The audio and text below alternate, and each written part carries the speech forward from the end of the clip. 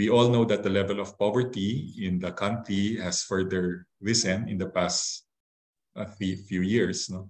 And we are, again, by the many challenges that we need to face. No? In the past months, we have been alarmed by various crises, including ones related to learning, to health, to employment, and to climate change and the environment. Clearly, the Philippines has a long way to go if it is just estimated only to meet one SDG. The economic, social, financing, and institutional challenges are significant and needs our collective effort in order to meet them.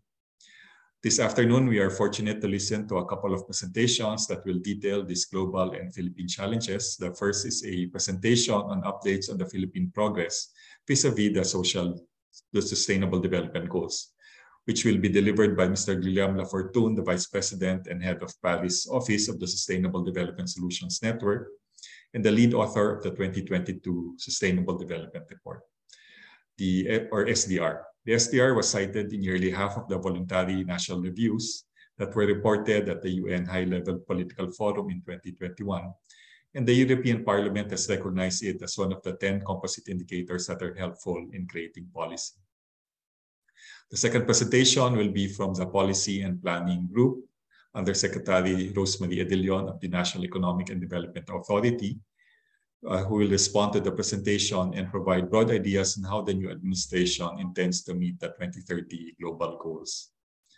Dr. Edilion currently co-chairs the subcommittee on the SDGs of the Development Budget Coordinating Committee, which is the current institutional mechanism that provides advice on policy integration, resource allocation, SDG-related reports such as the voluntary national reviews, monitoring of programs for the SDGs, and undertaking stakeholder engagements.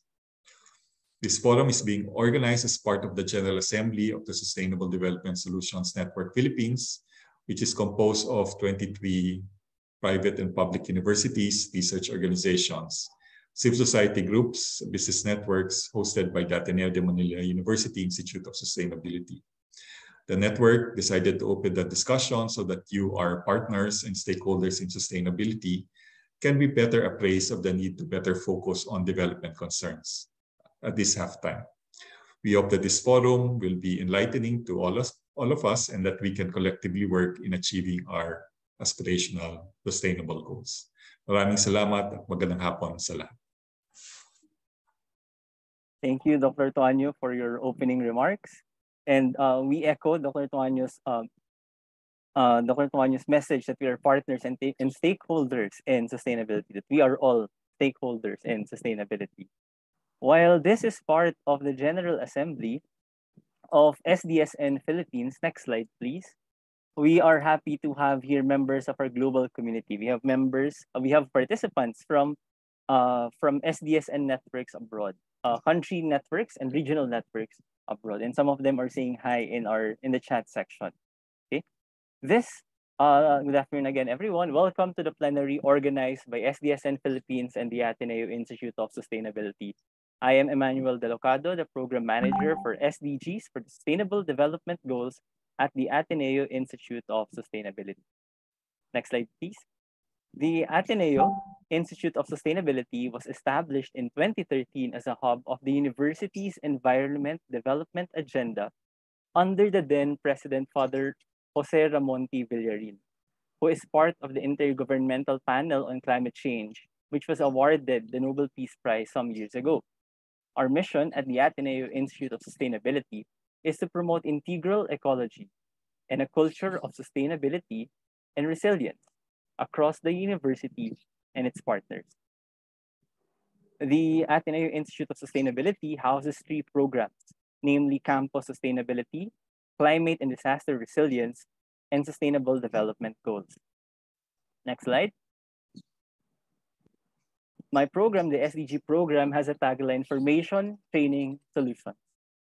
The SDG program at the Ateneo Institute of Sustainability, or AIS, provides an avenue for Ateneo de Manila University to provide relevant and appropriate information on sustainable development goals and integral ecology.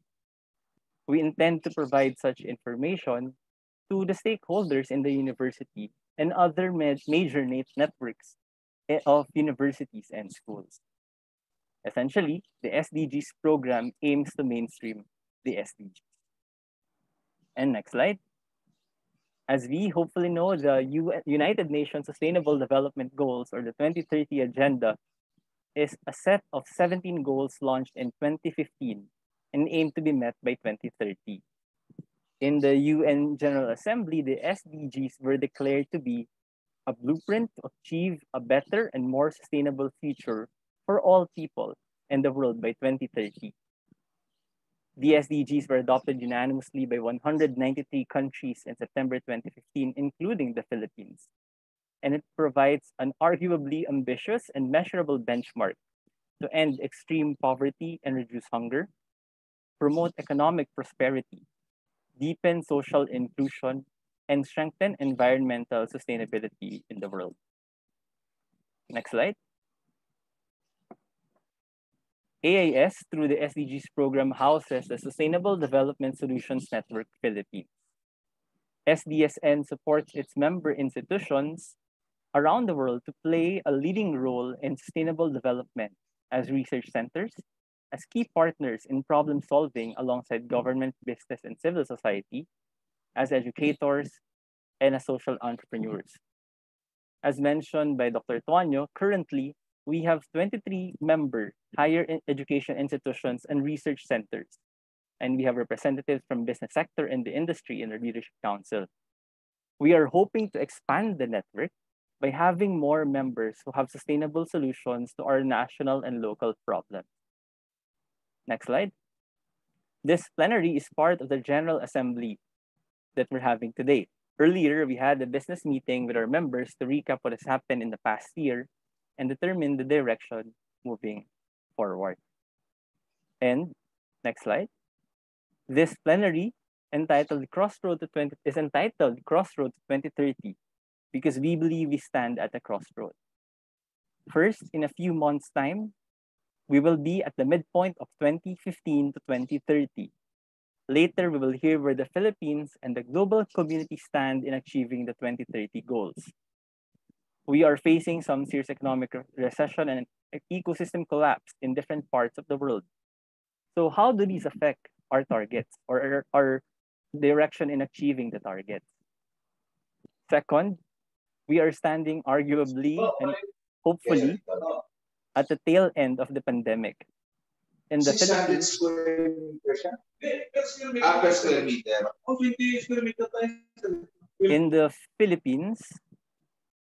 in the Philippines, schools have been resuming face-to-face classes, and tourism spots, businesses, you name it, have been returning to normal operations.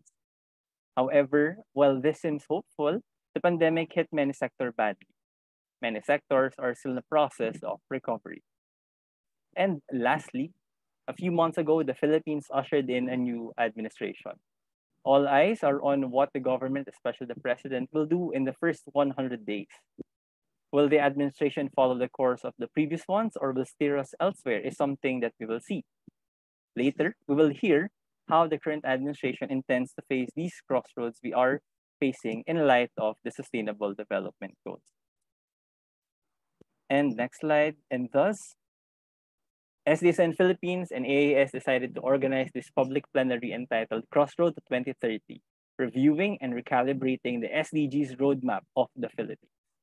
I am sure we will have a bountiful afternoon ahead of us, and so let us not wait any further. I would like to present our speaker for this plenary. Mr. Guillaume Lafortune is Vice President and Head of Paris Office at the UN Sustainable Development Solutions Network, or SDSN. He joined SDSN in 2017 to coordinate the production of the annual Sustainable Development Report, which includes the SDG Index and dashboard, together with other projects on SDG data, policies, and financing. Previously, he served as an economist at the Organization for Economic Cooperation and Development, working on public governance, reforms, and statistics. He was one of the lead advisors for the 2015 and 2017 Financial Statistical Report, Government at a Glance. He also contributed to analytical work related to public sector efficiency, open government data, and citizen satisfaction with public services. Earlier, Guillaume worked as an economist at the Ministry of Economic Development in the government of Quebec in Canada. September is obviously a very busy month for SDSN, but we are very pleased for his prompt acceptance of our invitation. I present to you, and let's please welcome him with a warm round of virtual applause, Mr. Guillaume Lafut. Guillaume, the floor is yours. Thank you so much. Thank you so much, Emmanuel, for the kind introduction and also for organizing this important event today. Thank you also, Dr. Tuanyo, for your leadership for so many years now at SDSN Philippines, and also to the Ateneo School of Government as well. And also congratulations. I mean, it was very impressive to see all the various pieces of work and initiatives that are being led by SDSN Philippines. So congratulations. And I'm very pleased to share also this panel, this discussion with Mrs. Rosemarie Elion as well. So as you mentioned, Emmanuel, I'm the Vice President of the SDSN. I'm leading the work here at the Paris office, including our work related to SDG data, monitoring, policies, and financing as well. So I think what I'll try to do today, and I think I've been given about 45 minutes, I'll start with sort of an overview of, globally speaking, where are we standing when it comes to this agenda. It's been mentioned previously, we're pretty much at halfway into the SDGs, with a specific focus on the performance of the Philippines in our latest Sustainable Development Report. And then I think I'll move on to share a few thoughts around how can we restore, accelerate SDG progress in the midst of multiple crises, health, security crises, climate crises, budget crises, and so on.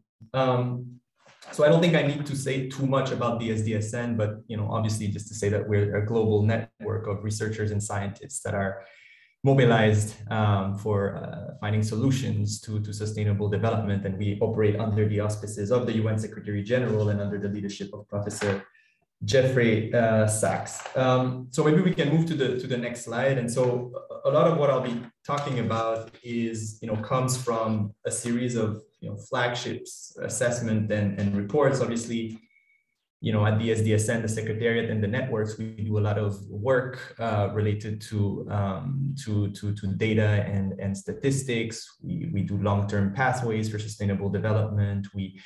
We help countries also build up strong data systems for the SDGs, but we also do this flagship assessment, which is this SDG index and dashboards, which we've been producing since 2016 now, which sort of takes around 100 indicators, and we cluster them across the 17 SDGs and look at how the distance of countries to achieving those goals, but also whether over time, looking at the past growth rates over the past couple of years, and when we extrapolate to 2030, whether countries are on track or off track for achieving the goals. So this is really one of the major flagships of the organization. I won't say too much about the methods, the approach. A lot of this material is accessible online, but we have been peer reviewed by Cambridge University Press and by Nature Geoscience, and we have also been statistically audited. So we've taken all the steps to make sure that our methods, our approach were rigorous and let's say complied with the highest standards when it comes to data quality and the methods. And I also want to mention that we obviously when we do this at the global level, there's a number of data constraints. There are issues that we cannot capture very well with global data sets. Sometimes there can be also issues around timeliness of global data sets. And so for these reasons, we also do more regional editions for specific continents, Europe, Africa. We work with the Arab regions as well, where we can tap into a bit more of regional indicator sets, but also where we can discuss policy issues and implementation issues at the regional level a bit more in details. And finally, it's great to have one data point per country on all of those indicators. Having said that, there's also often territorial gaps within countries when it comes to SDG performance, right? Between Manila and the rest of the country, the situation might be very different, whether it's about poverty or environmental indicators, pollution, and so on. So it's also worth it to document a little bit those gaps by applying those methods at the subnational level. Actually, this is something that a lot of governments have been doing themselves, but we also have a method to do this, and we've worked with a number of countries and governments, including recently with Brazil, for instance, where we've mapped the performance of 700 municipalities in Brazil, but also we've done work with Europe, Bolivia, Malaysia as well, and a couple of other countries where we look inside the country, where are the major gaps in performance. And I must say that this work really benefits from the inputs of all of our networks. So that's also a value added as well, is that we can tap into data, insights, statistics produced by our network of researchers and universities. So about 2/3 of the data and the statistics come from UN custodian agencies. So the World Bank, the IMF, WHO, UNESCO, and so on. But about 1/3 comes from outside of official statistics, from the research, from peer-reviewed papers, from NGOs, and so on. And those are very helpful to complement, especially in areas where there's still important data gaps in official statistics internationally. I'll move to the next slide. So it has been said by Dr. Tuanyo just before, what we've been saying, and it has been the main message of the 2022 edition, it's been also the main message of the 2021 edition, is that basically the COVID-19 pandemic is a major setback for the Sustainable Development Goals, right? So when we look, and we're able to calculate this even before the adoption of the SDGs on the various indicators. So since 2010, let's say, to 2021, we see that overall there was progress happening until the year 2019, right? And in fact, this was to some extent driven by relatively rapid progress actually in Southeast Asia, especially when it comes to the socio-economic goals, poverty eradication, education, health outcomes, which was also a legacy from the Millennium Development Goals, the MDGs. And so we documented actually in previous reports that Southeast Asia was actually the region that was progressing fastest since the adoption of the SDGs, but even beforehand on sustainable development. Having said that, it doesn't mean that we were on track to achieve the SDGs before COVID. It doesn't mean that all the goals were moving in the right direction. We're speaking a lot those days around what's going on around the food supply chains and hunger and so on. Actually, even before the COVID-19 pandemic, before the crisis in Russia and in Ukraine, SDG 2, we were not on track to achieve SDG 2 very, very clearly due to rising undernourishment, but also rising obesity rates in other parts of the world. So it doesn't mean that, again, we were on track, that all the goals were going in the right direction, that all countries were moving in the right direction, but on average, the world was progressing towards sustainable development. This is no longer the case, basically since the year 2020. And actually, there's been a slight decline on the average SDG index in 2020 and also in 2021. And this decline is actually probably underestimated because we're still waiting for a lot of the data to be updated for the years 2020 and 2021. But to a large extent, this stagnation or even decline is driven by the rise in poverty rates, unemployment, poor health outcomes, mainly in low-income and developing countries. So if we can move to the next slide. So what you have on the top left here is how the percentage of people living in extreme poverty, so with less than $1.90 a day, has changed over the past couple of years. And you see here that the COVID-19 pandemic has basically stopped pretty much a decade of progress, especially in countries with high levels of extreme poverty rates. It has basically stopped progress and actually led to a sharp increase in 2020 and in a number of countries also in 2021 when it comes to extreme poverty. It's the case also in regions with lower poverty rates. This is the chart with the colors that you have here, including actually in East and South Asia as well. And I've shown here poverty rates at 190, could have shown also at 320. We could also have shown the unemployment rate trends. They all look the same. Basically, there's a break for 2020 and 2021, a stop in the progress that we were making on those issues. And these negative trends, let's say, have not been compensated by, let's say, structural improvements on other goals, including some of the climate and the biodiversity goals. So what you have, the second chart here on the right, shows that yes, during major lockdowns, there's been reductions in CO2 emissions. So here you have the trends for China and the United States, for instance. But those temporary gains, for now, we don't see signs of actual structural trends over time. And in fact, by the end of the year 2020, both the US and China had gone back to pre-pandemic levels of emissions. When we look at our latest edition, we continue to see a decline in performance in many of the low-income and developing countries. And this is to a large extent due to a more limited recovery, right? So there's, if you want to simplify this, there's been a bit of a two-pace recovery to this crisis between those countries that were able to finance emergency expenditure and recovery plans by tapping into markets, fiscal deficit and debt. But many low-income and developing countries do not have any access at all to markets, or have very limited access to markets due to very high interest rates borrowings. And so you see that, that's the chart on the bottom left here. You see that this is the unemployment rate.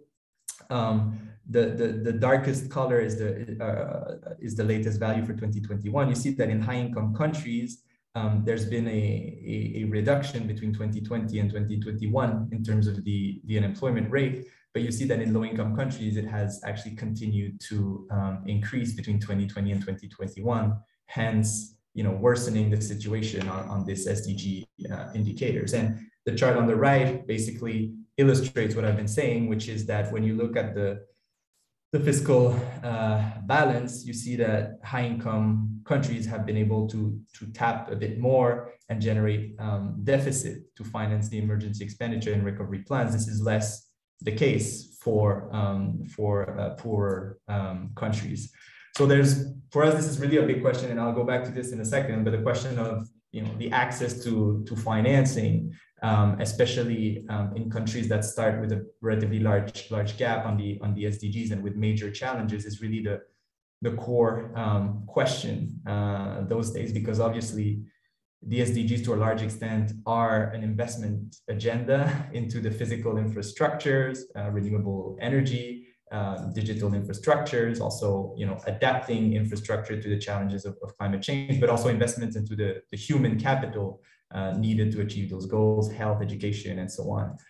And so it would be dramatic actually for this agenda if the current budget constraints and financial constraints lead to a major slash in investments into the human and physical capital needed to achieve those goals. Next slide, please. And so, for this reason, and I think it's something that happens when you face so many crises. But there's been a number of calls to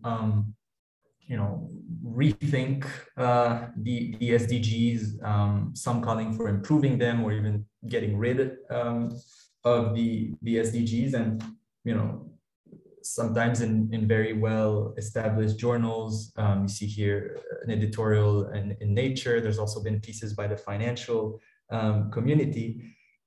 And at the same time, what I've put here on the right side is just how relevant this agenda remains in current days. So you have here a picture of what happened in Sri Lanka not long ago, where budget constraints combined with inflation and issues around rising poverty, hunger, worsening of the economic situation, and unstable public institutions can lead to major social crises, which are all things that the SDGs aim to address, right? And here at the bottom, and there could have been many more images, but here you see the situation of glaciers in Europe collapsing, and you also had all the wildfires in many parts of the world, which is also things that the SDGs aim to address. So there's just a little bit of a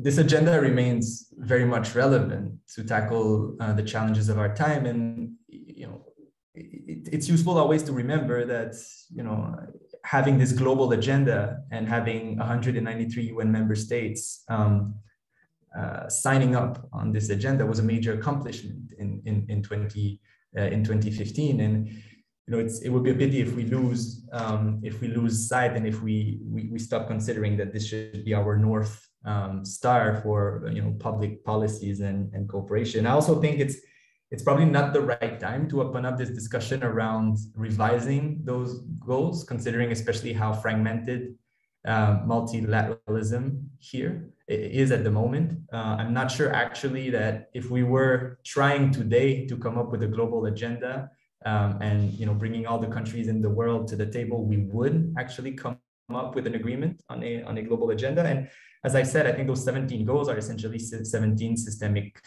risks. So it's a little bit difficult for me to see what would you drop in this agenda. So I think the point here is that the rationale behind the SDGs remains more relevant than ever. I think eventually in the mid-2020s, there will be an emerging debate around what comes next beyond 2030, but we still have a number of years to make major breakthroughs on the goals, but also on making sure that we have the right long-term plans, investment frameworks, and cooperation systems so that we can achieve major breakthroughs by 2030 and beyond. So I think it's important for the overall community to remain very, very active and vocal around the relevance and usefulness of those goals, especially in a context where there will be a heads of state summit happening in September 2023 at the UN. This will be the second time since the adoption of the SDGs that heads of state will meet to discuss major priorities on this agenda. The last time was in 2019, and obviously, I think we will all agree here that the world has changed a little bit since 2019. So we think this meeting should be an important moment to identify priorities, and especially when it comes to putting together a global plan to finance this agenda in the coming years. Let's move on to the next slide. And I think what we've been highlighting also over the years, and I'll move to the performance of the Philippines in a second, but is in particular the role of rich countries on this agenda. So what you have here is a comparison between the overall performance by regions on the SDG index, that's on the left-hand side, versus the international spillover index, which is how much damages and impacts are being generated by the consumption, basically, of major regions and countries. And we see here that, yes, the European Union or OECD member states tend to outperform other regions, largely due to good performance on the socioeconomic goals, SDG 1 to 10, but they also generate massive negative impacts on the rest of the world by exporting toxic pesticides, waste, but also through their own consumption, essentially. So that's the whole question around how do we clean up also supply chains and the role of rich countries to advance on this agenda at the global level.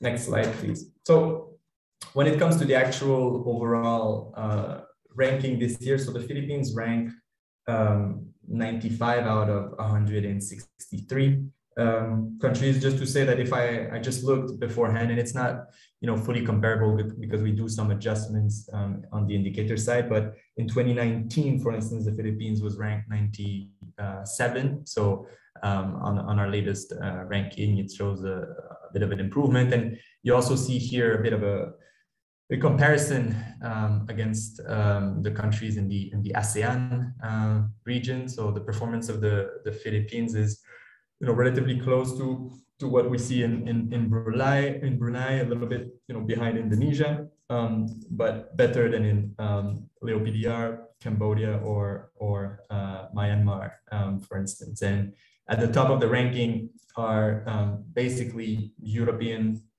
countries, and in particular Nordic countries. Again, this is to a large extent due to great performance on socio-economic goals, but also SDG 16 on public institutions. Those countries still face, all countries actually face major challenge in achieving one or two SDGs, and this is the case also of those countries. They don't have a perfect score, and even those Nordic countries perform relatively poorly on SDG 12 to 15 related to responsible consumption, production, climate action, and biodiversity. Next slide, please. When it comes to the actual performance of the Philippines and the country profile, we see here that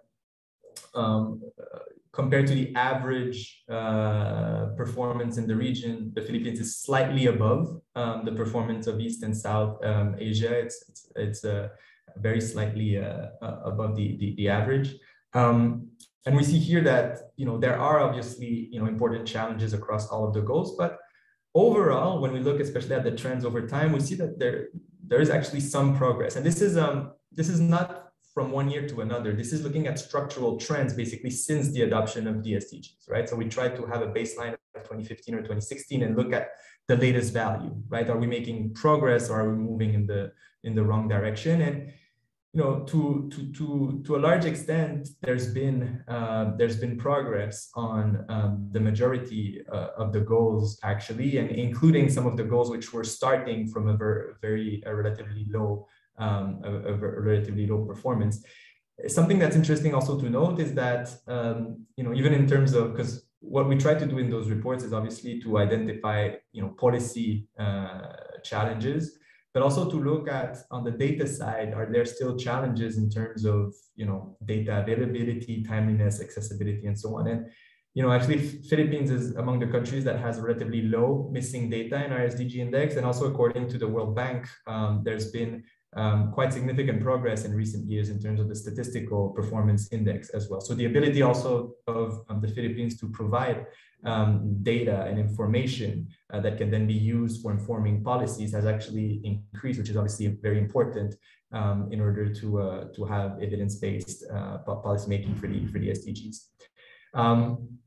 The next slide moves into a bit more of specific indicators, where we've observed some positive developments, where some challenges remain. So we see here, for instance, and I think the Philippines long-term vision, the Ambición Natin 2040, calls for making sure that no Filipino should be poor or hungry. I think this is a major priority of the country, and we see here that there has been actually major progress on those two indicators. In fact, so you see it here on the poverty headcount ratio. We're not at zero. There's still room for improvement, but we see that the improvements are very striking in the Philippines. On poverty at 190, basically it was at about 14% back in 2010, and now we're basically at around 4%. So it's a major drop. The same for the prevalence of undernourishment, which was close to 20%, and it's basically been cut by half right now, around 10%. So this is really, significant progress have been achieved here, and the same for some education and health outcomes. You see it here on the participation rate in pre-primary organized learning, which has also sharply improved in recent years. It was interesting to see in the introductory video that the first couple of images were really about education, which is obviously absolutely key for achieving all of those goals. And we see here that the access to pre-primary education has increased a lot. And the same for mortality rate under 5, where there's been also significant progress on the health side, which is also, as I said, probably a legacy also from the Millennium Development Goals. So, a lot of improvements on the socioeconomic side. A number of challenges also, which is not unique to the Philippines, obviously, which actually applies to most countries in the region, and I would say actually most countries around the world. But the questions of renewable energy and clean electricity. So you see here that the CO2 emissions from fuel combustion per total electricity output is not, we don't see a major structural change moving towards the target. There's also a couple of health issues that remain, that are specific to the region and the Philippines. So we see here that the incidence, for instance, of tuberculosis remains relatively high, let's say, compared to what we see in other OECD countries, for instance, and we don't see in recent years significant progress here. And then there's some challenges related to, let's say, inclusive, effective institutions. We include the corruption perception index, for instance, here, but also there's been progress on the participation of women in parliament, for instance, but we're still far from reaching parity according to the latest statistics available. Actually, it's from 2020, so things might have evolved considering that you had a number of elections also recently. But those are some of the challenges that we can identify in the report. Next slide, please. So I think I've mentioned it earlier. There's the question of how are we progressing towards achieving the goals, but obviously there are data gaps when we do this. Usually when we look at this, it's actually the situation of as of 1 year, 2 years, 3 years ago. And increasingly, it's important also to track not only the outcomes, but also the policy efforts and the commitments that governments are making, which may put a country on track or off track towards achieving sustainable development in 3, 5, or 10 years, right? So this is a bit more forward looking. And for that, we use a framework, which is the 6 SDG transformations framework, which was published in Nature in 2019, where we try to assess the efforts that are being made by governments around the world for major transformations, which should lead to the achievement of all of those goals. Those include transformation 1 on education, gender, and inequality, 2 on health, well-being, and demography, 3 on energy, decarbonization, and sustainable industry.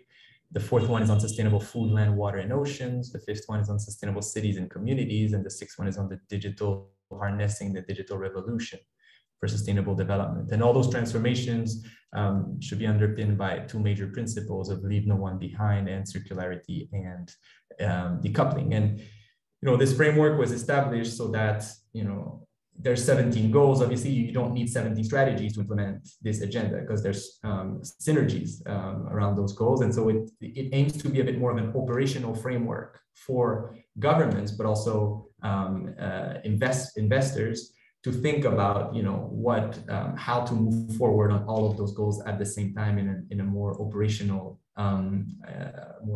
way. So building on this framework, what we're trying to do is to look at, what are the progress in terms of policies, strategies, investments around those 6 transformations. And we also gauge through a survey that we do every year, let's say the focus of governments on the SDGs, right? Are there national indicator sets for the SDGs? Are the SDGs integrated into the budget?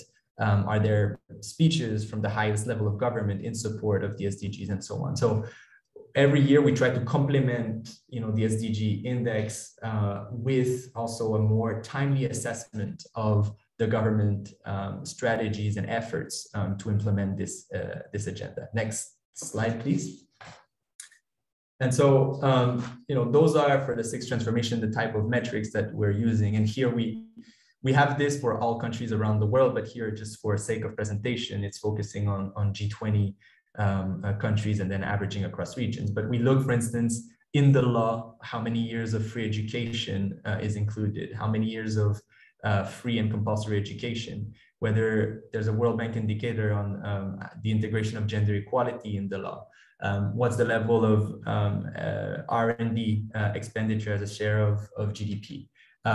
That's for the transformation 1 on education, gender and inequality. On transformation 3, we look at, which is on energy decarbonization and sustainable industry, on commitments that are made in terms of net zero commitments, but also looking at using the work of the climate action tracker, what is included into the nationally determined contributions of countries, and whether those targets are ambitious enough and the means of implementation ambitious enough.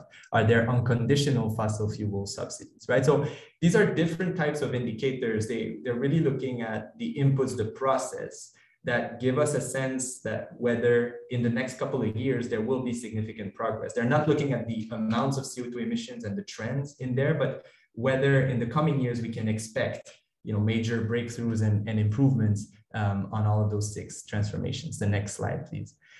And we complement this with sort of an overarching assessment of, you know, the overall efforts that we see of countries when it comes to this agenda. So, you know, I think halfway into the SDGs, countries that have never submitted a VNR, this is a quite a significant signal of how much countries are embracing basically this agenda, right? A country like the Philippines has submitted already 3 VNRs, so it's actually, you know, it actually shows remarkable support for this agenda. I think it's in 2016, 2019, and actually in the latest 2022 HLPF, the Philippines submitted a VNR. A country like the United States is part of those 6 countries that has never submitted a voluntary national review, for instance. So this is one of the other indicators that we use to gauge really the country's efforts, because we feel like when you do a VNR, at least you need to look internally. I mean, there's the output, there's the VNR report, but also the process is very important so that, you know, governments think about the implementation of the agenda, where are the gaps and the priorities to achieve the goal. So this is obviously a very important process. Next slide, please. And we also look at other, we also assess other, you know, sort of proxy measures of the integration of the SDGs into key policy processes, right? So we look at whether there's been high-level statements by presidents, prime minister in support of this agenda over the past 12 months, whether we see evidence of integration of the SDGs in sectoral strategies and action plan, whether there's been integration of the SDGs in the latest budget document, whether there's a national indicator set for the SDGs. And last year, we also started looking at whether the SDGs were also part or a cornerstone, let's say, of COVID-19 recovery plans. And the overall message that's emerging here is that there's been, you know, relatively high support for the SDGs when it comes to, let's say, rhetoric, speeches, but also in action plans and so on. But when it comes to, let's say, harder, let's say, engagement with the SDGs, including when it comes to the budget, the annual budget, we see a little bit less integration or challenges, at least in countries, for making the connection between SDG performance and the budgeting. Next slide, please. And so using those various metrics, so we use the 6 transformation scorecards that I mentioned, but also those proxy measures around the integration of the SDGs, we came up last year with an assessment of what's the level of engagement and efforts of a bit more than 60 countries around the world. And again, this is also a lot of the data are building on our networks, which provide inputs and insights for this, but we also share those results for comments and suggestions to the UN country missions in New York as well. So there's a consultation process and engagement process around those results to make sure that we have accurate and timely data. So when we look at the Philippines, so the first thing is that we see no country that really achieves the highest level, let's say, of commitment, which, you know, we estimate at between 80 and 100, but there's a number of countries that are, you know, moderate or high SDG commitment. Then, you know, the Philippines, basically, we see it as comparable in terms of SDG engagement to to what is achieved in the region. It's actually at the high, on the high spectrum when it comes to the engagement with this agenda, comparable with Indonesia, Malaysia, Thailand, but actually, greater engagement than what we see, for instance, in China, but also in a country like Vietnam, for instance. So we see relatively high support and efforts on this agenda. It doesn't mean that there's no challenges here. And one thing that's important to note is that this represents obviously the efforts and commitments of the previous government, because obviously you've had elections not long ago.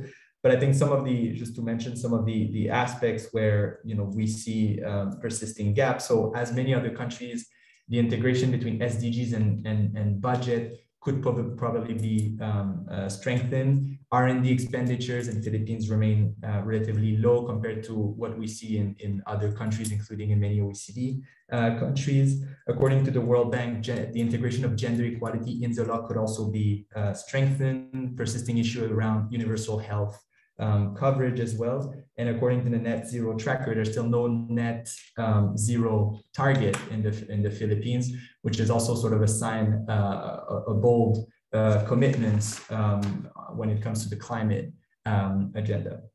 And so I think, and this will be, I think, my last slide for today. But increasingly what we want to do, and that's the next slide, what we're trying to do is to have this sort of comparison, basically. This is exactly this one. A comparison between what's the SDG gap and what is the government effort and commitment for the SDGs, right? And so the y-axis here is the actual gap. So how much countries need to travel to achieve the SDGs. And the x-axis here shows how much we think the government is putting efforts, commitments, engagement for this agenda, which might suggest that actually, it might achieve major breakthroughs in reducing the gap in the coming years. And this information, I think, is particularly interesting in the context of the impact investing discussions, but also in the context where there's a growing number of governments that are putting together some sustainability-themed bond frameworks, including SDG bond, for instance, to finance physical infrastructure and human capital needed to achieve the SDGs, because it gives a little bit of indication to impact investors around where they can have the most impact. That's the gap that needs to be filled, but also where there's a greater likelihood that there will be the expected impact with the money invested, because the government is very serious around achieving sustainable development. And just to give one example, we're working closely with a country like Benin in Africa, for instance, that has issued the first African SDG bond. And you see that Benin, among our sample of countries, is among the countries where the SDG gap is the largest, basically, with a score just above 50. But when we look at the actual level of commitment and engagement of the government for this agenda, it's actually very, very high, with a number of targets, a number of really bold commitments, including in the law, and also great integration of the SDGs into a number of policy processes and so on. So that's for the main results, the global results, and also the results for the Philippines and the latest SDR. And I think now we can stop the slide sharing. And just to conclude for today, what I wanted to do is just to share a few thoughts on sort of the priorities for restoring first and accelerating SDG progress globally. And this is very much part of a new flagship project or initiative that we will launch at the SDSN ahead of the Heads of State Summit in 2023, which is this new SDG Transformation Center, which aims to continue to provide key tools, instruments for SDG implementation, building on our global networks of scientists and experts, but making that extra step of bringing those tools and instruments like the SDG Index, like our 6 transformations, other modeling work and roadmaps that we're working on, to the decision makers in the public and the private sector. So strengthening our interactions with governments, the multilateral system, but also the investment community. So that SDG Transformation Center will be operational before the Heads of State Summit. I think there's 5 major, key points that I'd like to emphasize ahead of that Heads of State Summit, but also in general for if we want to have any chance of restoring, accelerating SDG progress. The first one is related to the role of multilateralism and international cooperation. So, you've seen it in the slide, pandemics, wars also, and we will see it in the next sets of data, but also other major crises generate major setbacks for the SDGs. So those are obviously preconditions for having any chance, preserving peace and preventing and responding adequately to major shocks are obviously major preconditions for making progress on this agenda. And one thing that will be very important will be to learn the lessons from COVID-19 on some of the successes, but also the failures of multilateralism to respond to this crisis for the WHO, but also for multilateralism as a whole. And I want to mention here that under the leadership of Professor Sachs, next week, actually on the 14th of September, we will have the launch of the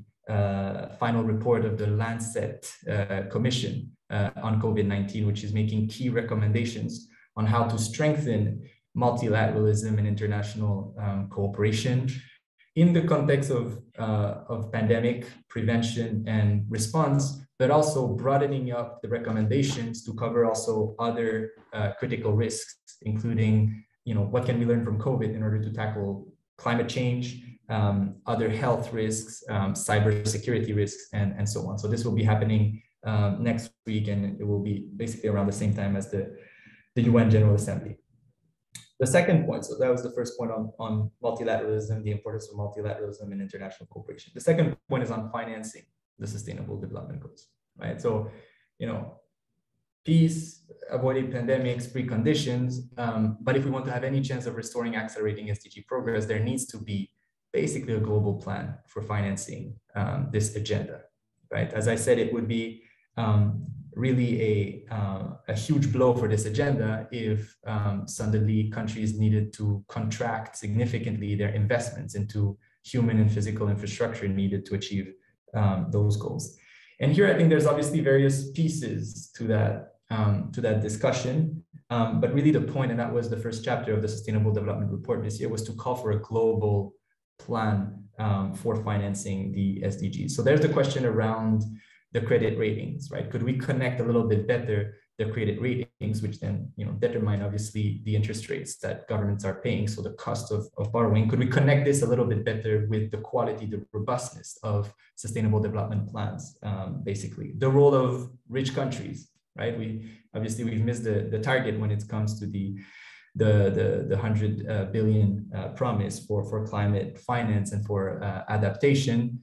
There's obviously a historical responsibility here, and I think this will be a major topic at the next COP in November. There's also important discussions happening on innovative financing instruments. A question, obviously, discussions around the debt relief issue, but also the climate for debt swaps discussions. And I mentioned it briefly, but also all the talks around the sustainability themed bonds, right? The green, social, blue SDG bonds, but also those sustainability linked bonds.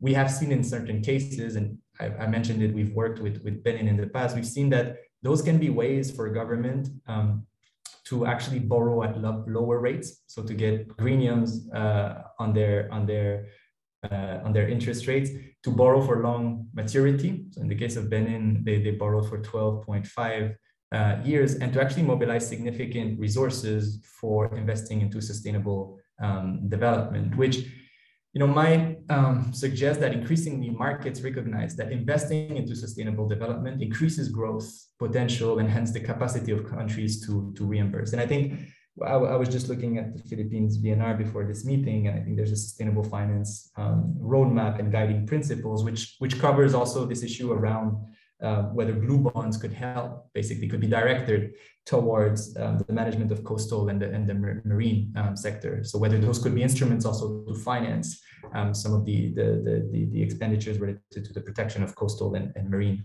areas in the Philippines.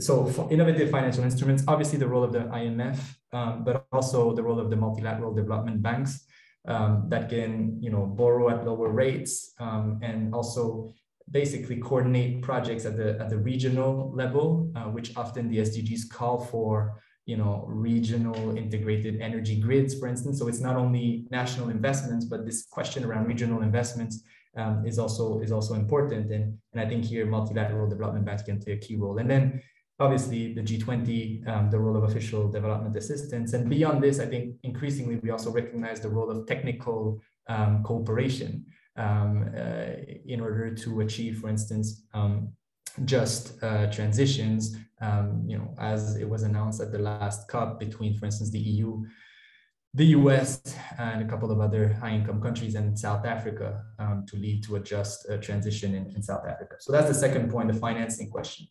The third priority is really, and I've been insisting a lot on this today, but the country strategies and the roadmaps, right? So for resilience, adaptation, budget, and so on. Obviously it's important to have the right magnitude of financing, but it also needs to be connected with sound strategies, roadmaps, plans, building in science, and so on, so that we have a clear direction in order to achieve major breakthroughs. And here SDSN and its networks are working closely with a number of countries, including in Africa, but also right now those days with small island developing states, for instance, to have this dual message on we need to mobilize more financing, obviously, but it also needs to be combined with sound and rigorous plans at the country level for adapting infrastructure and resilience. The fourth point is the role of scientific networks, innovation, and education for sustainable development. So at SDSN, we obviously coordinate major progress around making monitoring and recommendations from the scientific community to preserve global commons like the science.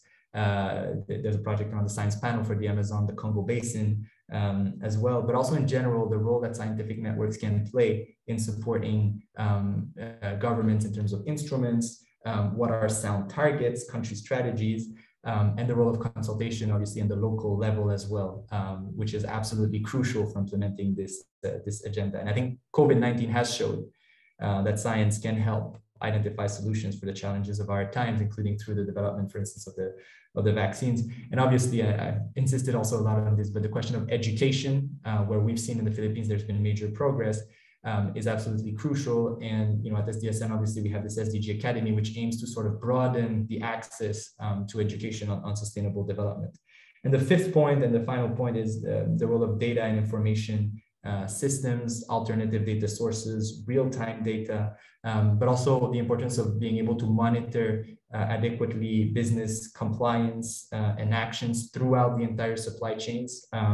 We publish the spillover index every year that looks at the impacts embodied into unsustainable supply chains, and continue to use the SDGs really as a monitoring tool at the regional, at the national, regional, subnational level.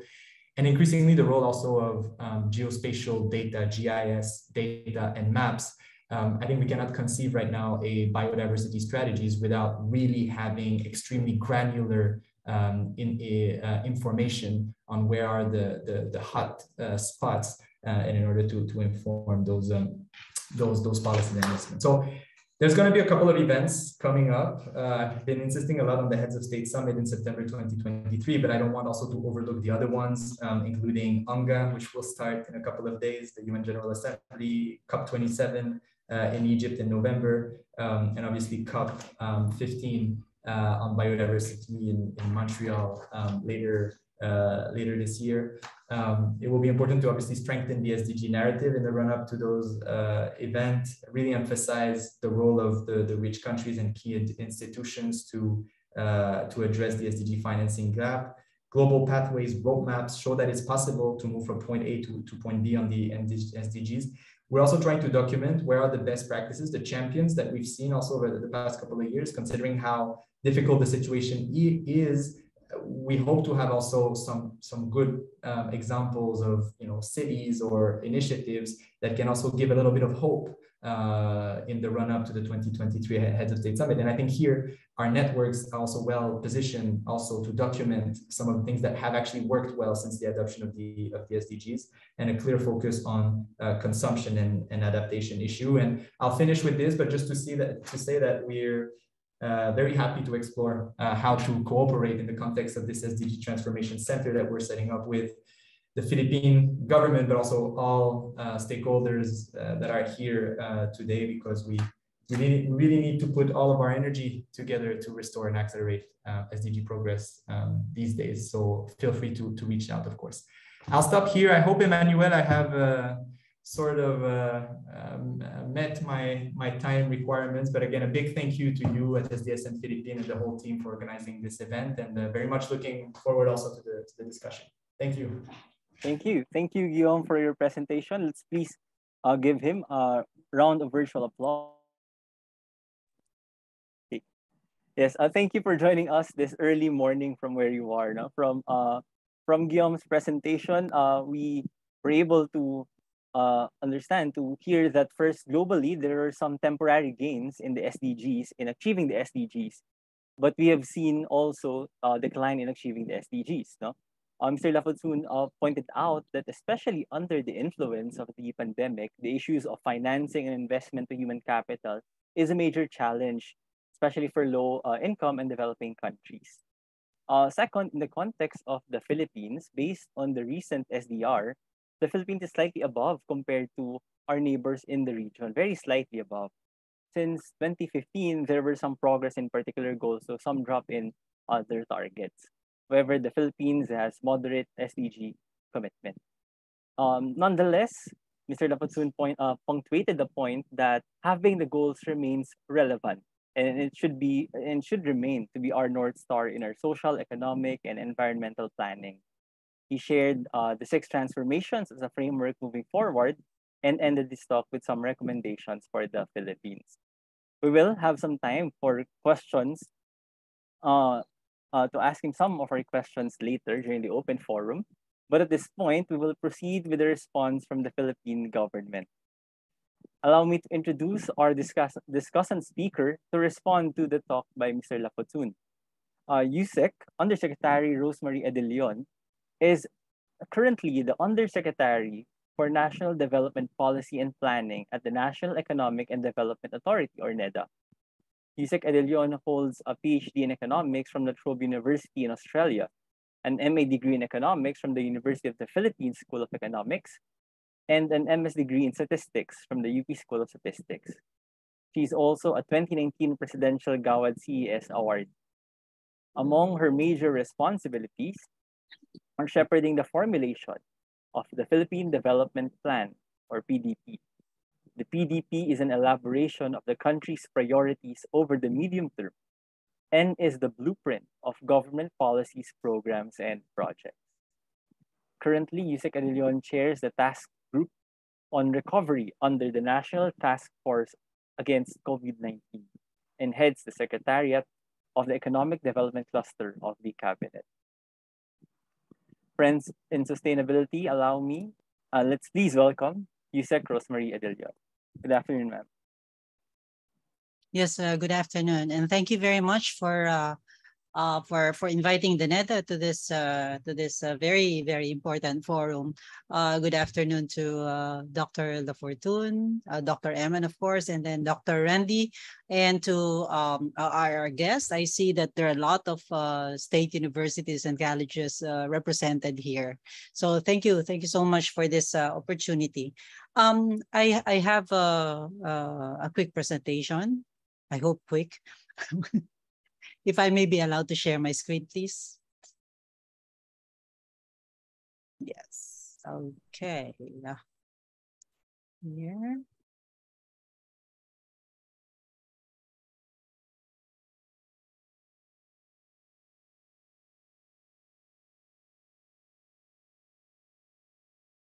Yeah, so just to confirm that you're able to see my screen.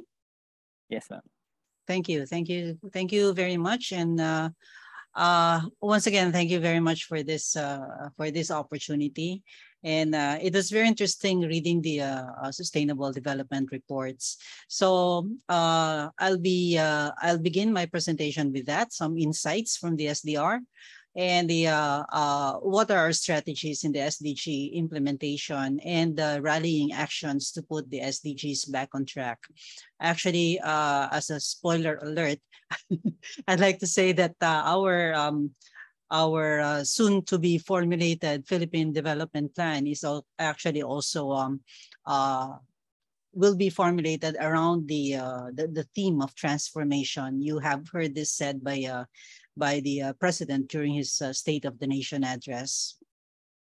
So it's really about the sustainable development report of 2020, where we have seen that many of the countries, of course, including the Philippines, suffered setbacks and a reversal of the gains that we have achieved in the SDGs. So the question is, how do we recover, get back on track, and hasten our SDG progress? So let me just reiterate those insights from the SDR 2022, which actually calls for 6 SDG transformations. First is on quality education. 2 is on access to good, quality, and affordable healthcare.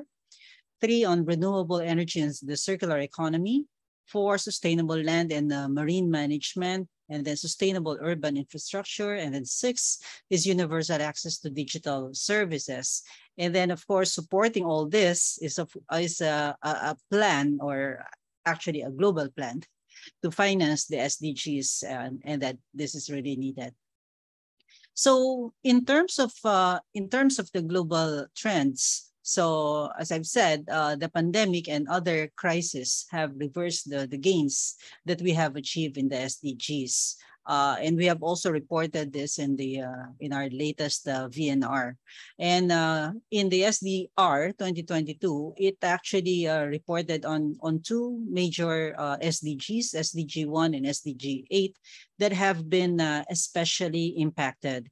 In the case of the Philippines, we already know that the full year poverty incidence among population and using our national poverty thresholds increased to an 18.1% from a 16.7 in 2018, and this translates to 2.3 million more Filipinos being pushed into poverty from 2018 to 2021. We are happy to note, however, although that's a poor choice of words, I know, but from 2015 to 2018, the country has actually seen 6 million poor Filipinos graduate out of poverty. And then between 2018 to 2021, mostly because of the pandemic, we saw that 2.3 of them slid back into poverty. So for us, what that means is that you have,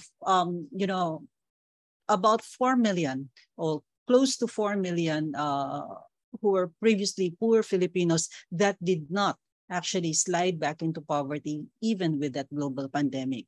Of course, government was very intentional in terms of providing assistance, especially to the most vulnerable. But let me just proceed as to our strategies in SDG implementation. And of course, it all points back to the ambition in 2040, which was also mentioned by Dr. Guillaume earlier.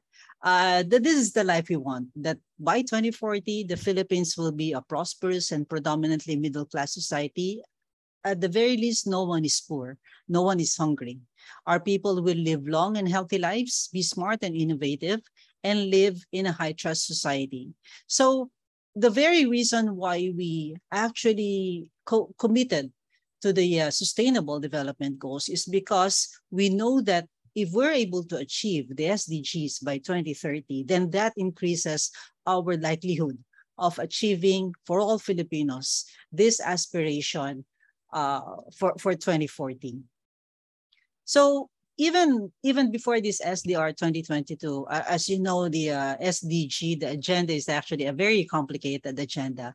But when we go to the the regions, the subnational government, we just mentioned the two basic principles of SDG, and I think this one largely reflects the principles that are also expounded in the SDR 2022.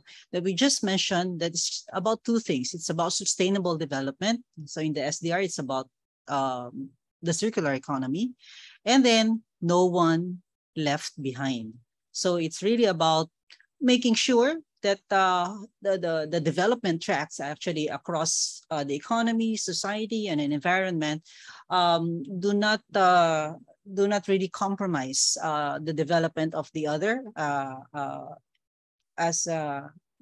because we want to make sure that we will still live, the next generation with a lot of resources so that they too can reach their full potential.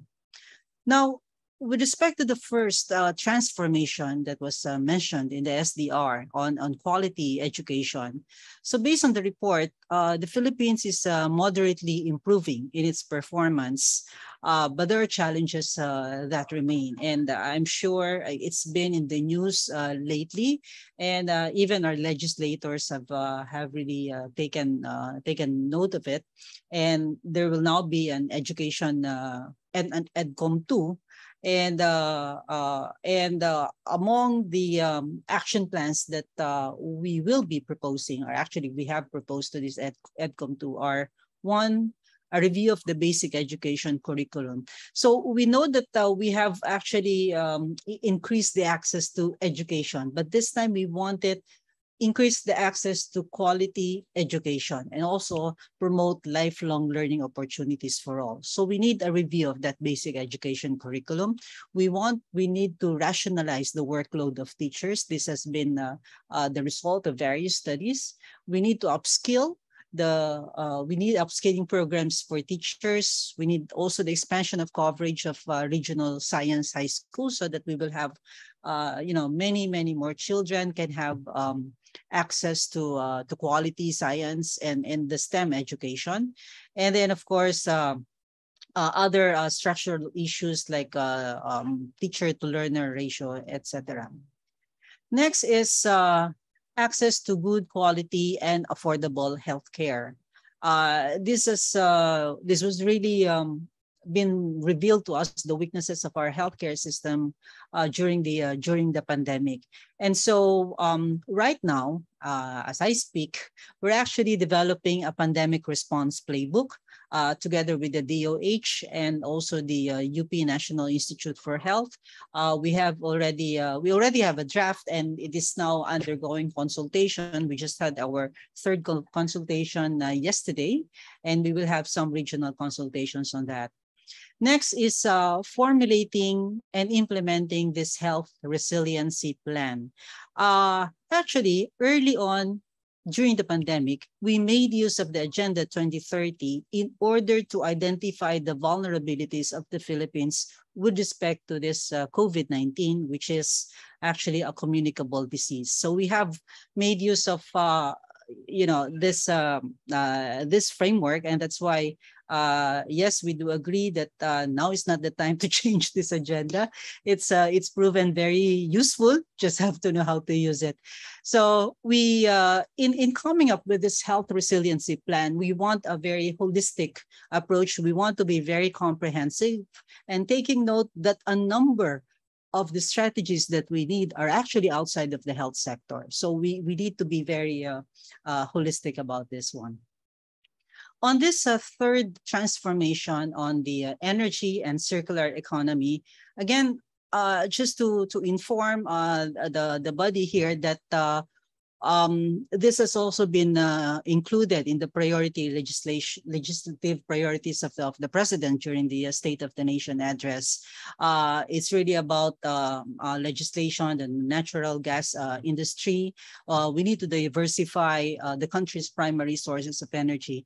We think that this is particularly important at this time and actually going forward because we see that there are a lot of market failures around this market on fossil fuels. And so we do need to reduce our dependence on fossil fuel. So not just for the environment, but also because it's really affecting our ability to improve the well-being of each and every one, not just the Filipinos. And so we are really looking closely at how do we encourage the development of this reliable, sustainable, and modern energy.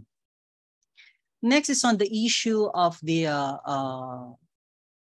taking urgent actions to combat climate change and its impact.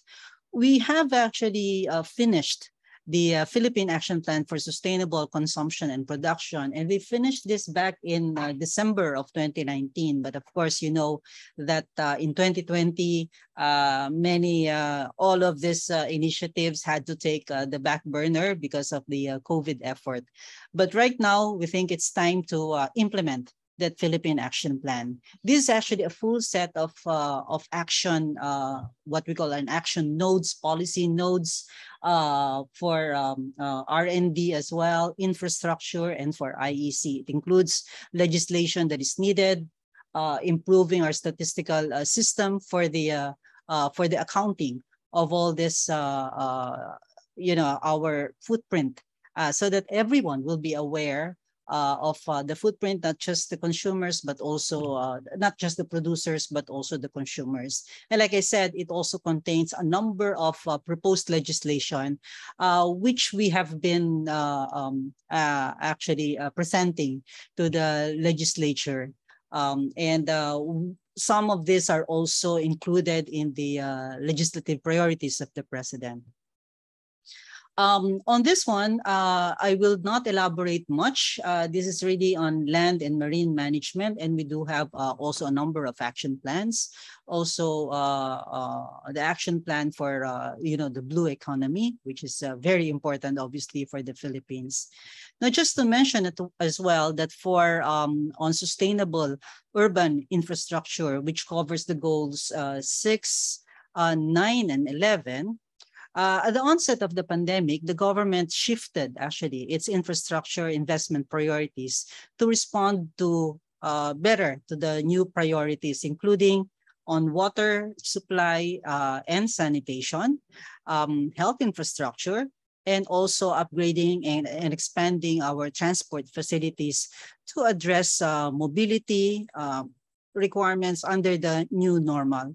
And so what we again plan to do is to look at the lessons learned, take stock of all those lessons learned, and we want this to be we want the initiative to be sustained, and because we know that it's gonna build our resilience going forward. And then the sixth one is on the universal access to digital services. Again, early on in the pandemic, this was in April of 2020, we conducted a very massive online survey just to find out how people are doing, how people are coping, business sector, the consumer sector, and also our agricultural sector, how they're coping with the lockdown restrictions.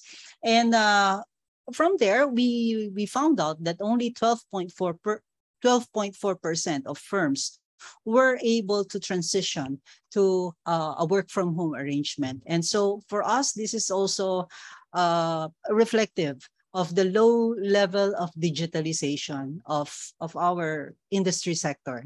And so our proposed action plan is actually, government will begin this transformation with the E-Government Act, the Internet Transaction Act, or the e-commerce law. During the pandemic, we have made significant strides in terms of being able to actually ease those policy and regulatory constraints that hinder this the access, the broadening of the coverage of digital services. So as you know, we have passed major legislations regarding this one, and also with respect to the regulations, securing permits, the shared tower facility. At the time, it was just an executive order. But anyway, going forward, this will also be a major effort of government. And of course, it's really important that we rally actions to put the SDGs back on track.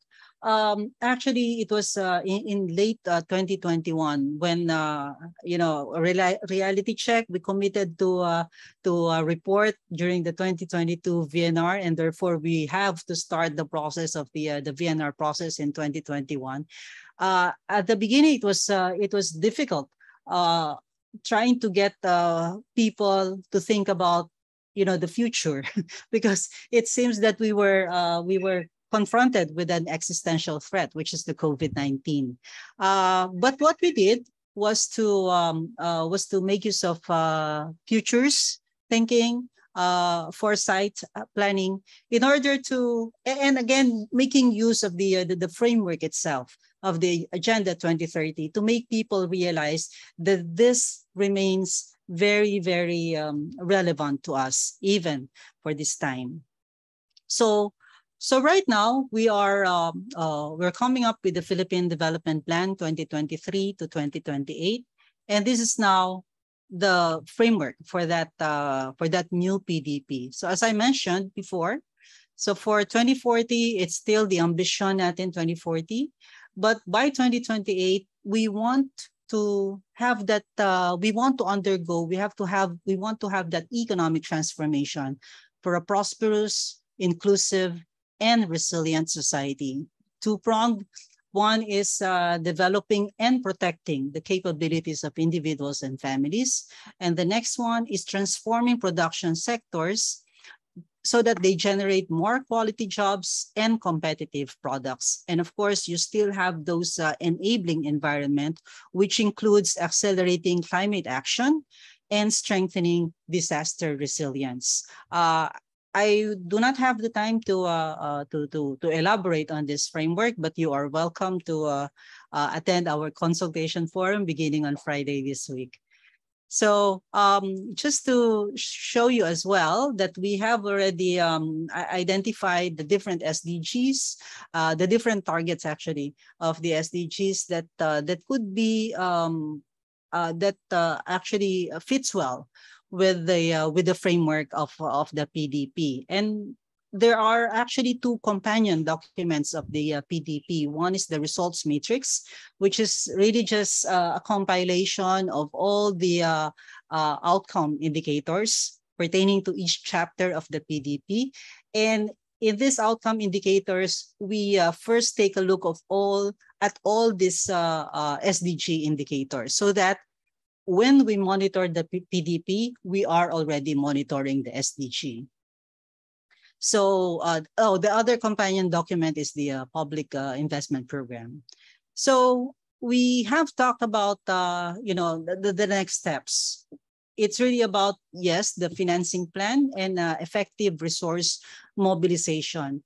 So in the Philippines, we have also made use of legislation in order to secure financing for the SDGs. Actually, our new syntax law, this was passed in 2019, mandates that 20% of that revenue goes into funding the SDG programs. And we will be making use of program convergence budgeting framework beginning next year. This is actually what could galvanize, more programs into the SDG. Again, to be fair, many of our regular programs are already meant to address the SDGs, but we're thinking we can make use of this program convergence budgeting framework in order to reach the farthest behind. We also have a robust monitoring system in place. So the Philippine Statistics Authority, and then complemented also by the community-based monitoring system, which is being piloted still this year and next year, but by 2024, we will be having it on a regular basis. And then ownership of the SDGs at both the national, subnational, and the local levels. As mentioned, we do have the subcommittee on the Sustainable Development Goals, and this sits actually as a member of the, as a subcommittee of the DBCC, the Development Budget Coordination Committee. the regional counterparts of this subcommittee is actually part of the Regional Development Council. And then we have also institutionalized stakeholder engagement. We have come up with what we call the stakeholders chambers. It consists of our private sector and the civil society, and we have actually began to map out all those SDG related efforts or initiatives of the members of the stakeholders chambers, and this is actually being updated. And what we want to happen is that going forward, we will also be we also have a mapping of the current government initiatives, both in terms of where it is and what sort of SDG is being addressed. And so we want a complementation of the private sector initiative and of course the government sector. So these are our next steps actually. So as we said, yeah, COVID-19 is very unprecedented and the consequences are far-reaching. And we have a lot of lessons learned, but we know that there have been a lot of scaring. And so one of the first things we need to do is really to conduct that needs assessment. We have asked actually many member agencies to do it already. So we're doing futures thinking also at the same time that we are doing this, the PDP, the current PDP. The innovation agenda is also one of the legislations that were passed pre-COVID, just before COVID. And we're coming up with the National Innovation Agenda strategy document that is actually also, a major centerpiece will also be on digitalization. So many things happening, but we're just so happy that the SDR 2022 seem to align very well with the plans that have been laid out for the Philippines in terms of the SDG action. And I look forward to working with this network, both the Philippines and of course the global network going forward. Thank you very much. Thank you very much, Yusek De Leon, for your presentation. Thank you for sharing your response. So based from her presentation, we had a glimpse on the government's implementation of the SDGs, which revolve around the 6 transformations discussed earlier. This includes actions to mitigate the impact of the pandemic. And from SDSN Philippines, Yusek, of course, I would like to say also that we are pleased to work hand in hand with NEDA in advancing the sustainable solutions in the country. Okay, now the floor is open for questions. Anyone who would like to ask their questions are invited to raise their hand and unmute themselves or type their questions in the chat.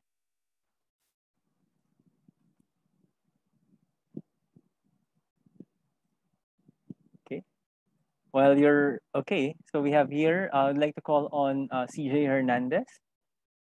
Hi, CJ Hernandez here.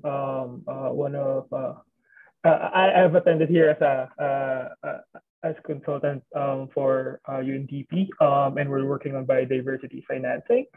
And I think Guillaume touched a point regarding using sustainability bonds in financing SDGs, and I was wondering where are we in the Philippines in terms of providing guidelines for these green bonds. So far as what we've heard, we are adopting, at least on the BSP side, adopting the ASEAN taxonomy for sustainable finance securities. But will there be any kind of de-risking or support coming from the banks or the government for banks or companies who want to issue these kinds of bonds, specifically beyond green energy and biodiversity?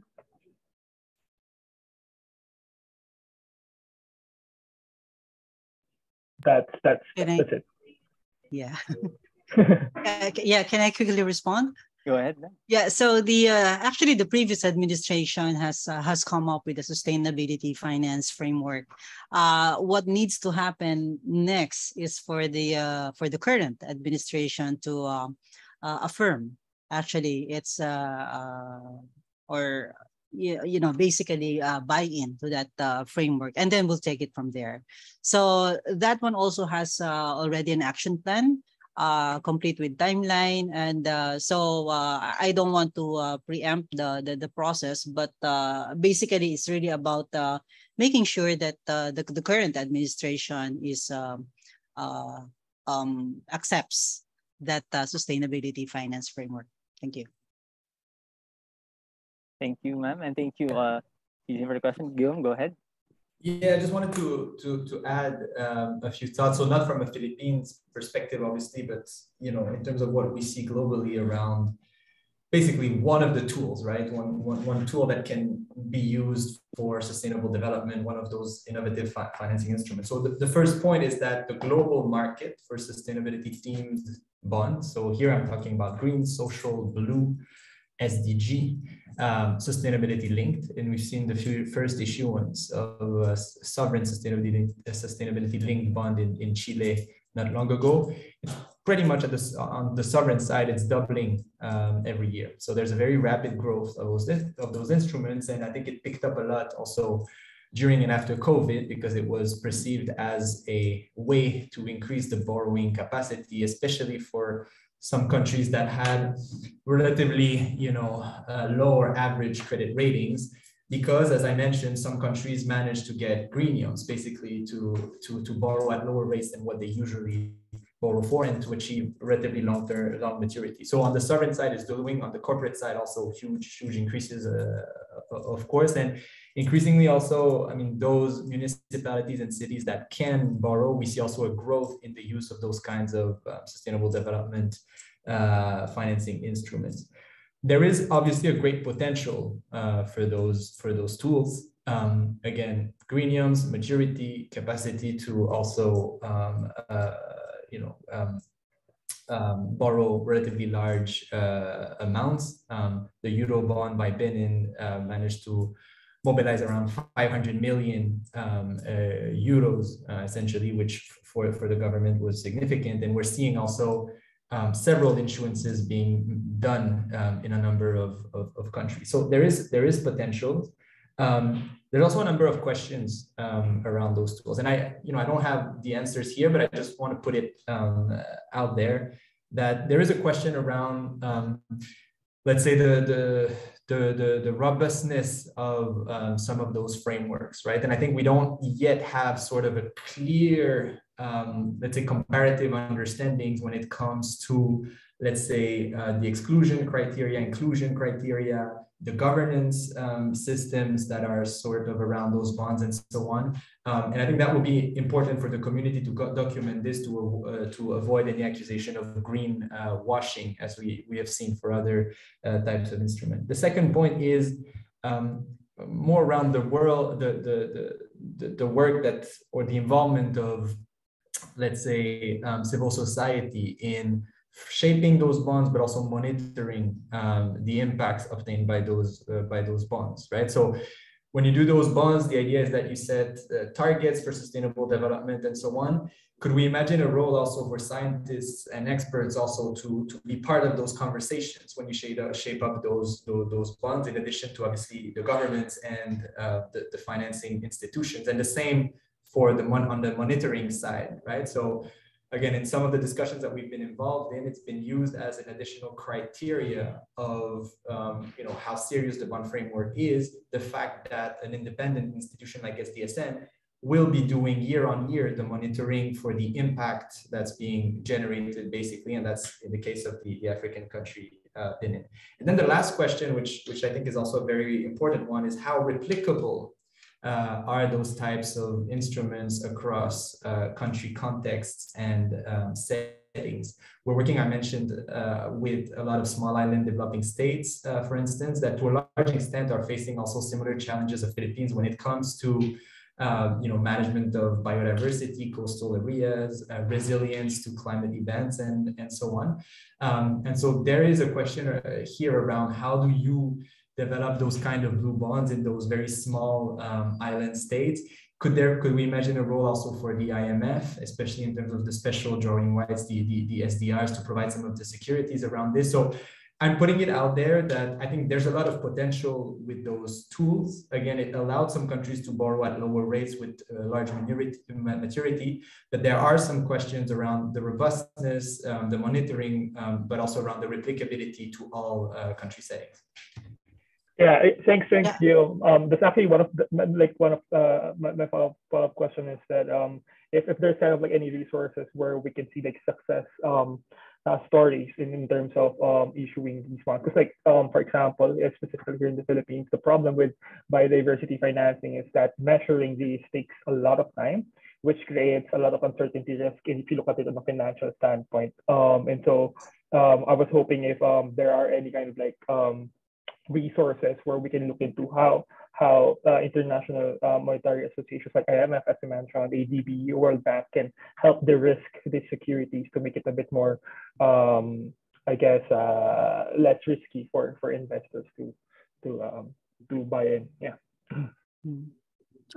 Just to mention as well, Eman, that actually for some of our the private sector and even the private banks, that they have actually issued already the sustainability bonds back in 2016, 2017 again. And in terms of a sovereign, I think early this year was the first time that the Philippine sovereign tapped into this sustainability bonds. I still don't know if we have those sorts of issuances for the sub-national, but I do know that that's part of the program also of the Land Bank and the DBP. Okay, thank you. Thank you. Thank you also for the question, CJ. Okay. In the interest of time, I would call on the two people who have their hands raised and will consolidate the questions via chat. Okay. I'd like to call on Dr. Mary Celis from Ateneo to ask her question. Yes, thank you. This is really for Undersecretary De Leon, whose presentation I much appreciated. And that is, Secretary Yusek, where does the informal economy fit in here? Since we know that about 70% of the economy is made up of the informal, and even though you have now recognized the MSMEs as very significant, nonetheless, in addition to that, they are now registered but still live in informal settlements and so are considered illegal, and their spaces for their own economic ventures are not accepted. They're illegal. Then there's the self-employed, very small scale, tindera here and there, who doesn't fit in at all. And I think those of us who are in anthropology, sociology recognize that this is a mechanism of survival and improvement a little by little as they go up. So where in the SDG system does the informal economy and those workers fit in? A lot of whom are women also, you should say. Thank you. Yes, thank you, Ma'am. Actually, I am more familiar, of course, with the PDP framework. And so let me just give an answer in relation to the PDP. So in the PDP, we do have a number of programs that is intended to, well, first of all, develop the capabilities of individuals, families, and even establish livable and sustainable communities. And so part of that is also making sure that in terms of the informal settlements, then that will also be taken care of. There's also programs in terms of increasing opportunities for gaining all these micro credentials, having this micro credentials so that you improve their employability, and of course a more active employment facilitation program as well. Of course, in addition to the social protection program. So our social protection program, we want it to be rationalized so that you have, the whole, again, you have that comprehensive framework where you have a transformative part, you have the promotive part, you have the preventive, and then you have the protective. And so we have actually we have done some studies looking at our social protection systems, and those are things that that will input into the discussion of how do we make how do we improve our social protection systems. So as you mentioned that many of the informal sector workers remain do not enjoy the benefits, of course, and that will be part of the social protection system. So it's not just about assistance; it's also about making sure that their other rights are actually also protected. Thank you. Thank you, Yusek, and thank you, Dr. Mary, for the question. Yeah, I'm now happy go ahead, add on top of this, just very, very, very quickly. So great question, Mary, of course. Informality is covered in the SDGs. But if you look at SDG 8 and SDG 10, you will see that target 8.3 and target 10.2 also cover at least partly some of the issues around informality, access to decent job, and also inclusion, irrespective of many different population characteristics. So it is covered in the SDGs. What we track in the Sustainable Development Report is more things that are related to, obviously, it's been mentioned by Rosemary, the social protection issues, universal health coverage. We also have indicators around decent working conditions. So this is at least partly covered in our annual assessments of SDG performance. We haven't done, I would say, at SDSN a let's say flagship study on informality and SDG achievement, but I think there's a number of good UN reports that have been released relatively a few months ago, including one by the UN DESA around the link between informality and SDGs. So there's a number of resources out there that have made those linkages. Thank you. Thank you. Thank you, Guillaume. Now, I'd like to call on Dr. Ern Ordonez from Alianza Agricultura for his question. Sir, you're on mute po. Yes, thank you, Mr. Chairman. I also represent the Federation of Philippine Industries as well as agriculture. This question is for Undersecretary Rosemary Anilang, whom I respect greatly. I know about good work. Goals are set so that we can guide action. Water is very important to sustainable development, and it can be found in at least 3 goals. Goal 6, clean water. Goal 9, infrastructure for water. And goal 12, climate action. Here's the question I have. I congratulate NEDA because water is a big problem. It's been ignored here. And if you look at our record, it's terrible in terms of how we deal with water. Now, NEDA, I want to congratulate Undersecretary Leon because they completed a water supply roadmap. Okay. But in 2018, they said the 34 agencies don't talk to each other. In 2018, NEDA did something strategic. They said the most important thing is to have a group that would coordinate these 34 agencies. They wrote an executive order, right, which has not been signed. I congratulate them because President Marcos, after all these years, said it would be a priority bill. But priority bills are, sometimes they take 6 years to happen. And the last few years have been total disaster. Now, that executive order, they put that aside, okay, because they said the bill will be passed. It was not passed. Today's priority bill, it may not still be passed. So I'd like to ask Undersecretary Leon, while we can talk about the theoretical implications of goals, the goals are important in that they motivate action. Water is important in sustainable development. Now, here we go again with the promise of a bill. In the meantime, there's an outstanding executive order which would at least coordinate these agencies. And it was not signed because of the promise of a bill. I'd like to ask Undersecretary Leon, can you have this signed now because that bill may never pass? And in the meantime, we've suffered. La Nina is coming. We're all messed up. Just for you to know, our water forage harvesting is 4% compared to the 60%. They said with La Nina, water everywhere, drought, water nowhere because you don't collect the water, correct? So Undersecretary Leon, I'm now talking about action, guided by the goal. There are the goals here, SDG. But can you do something so that executive order, which was not signed by the previous administration, will now be signed because at least this president understands it because he made it a priority bill, but still Congress may not pass it. So Undersecretary, can you guide me on that? Can you tell me if you can work on this and push for it? Because I've been in water for a while and I know that NEDA has done excellent work. But again, the work will not happen unless they put budget and action behind it. Undersecretary De Leon. Yes, thank you very much, Dr. Ordonez, and yes, you rightly, as you rightly pointed out, we have managed to convince the president as well on the importance actually of this piece of legislation. And you're right that we will give it another push.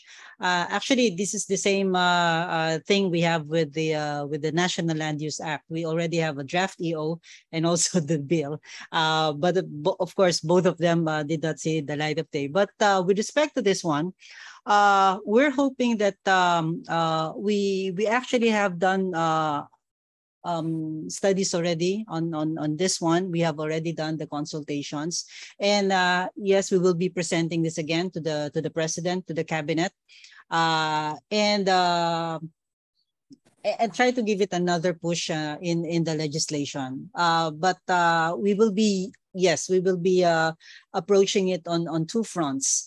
I've just been to Region 8 actually 2 weeks back, and I was really it's really painful to see poor families spending what would amount to about a third of their budget just to have potable water, and this was actually in an area where I'm sure there's a spring somewhere, and it's really just about having really that agency to be able to coordinate all these efforts, have it as a priority.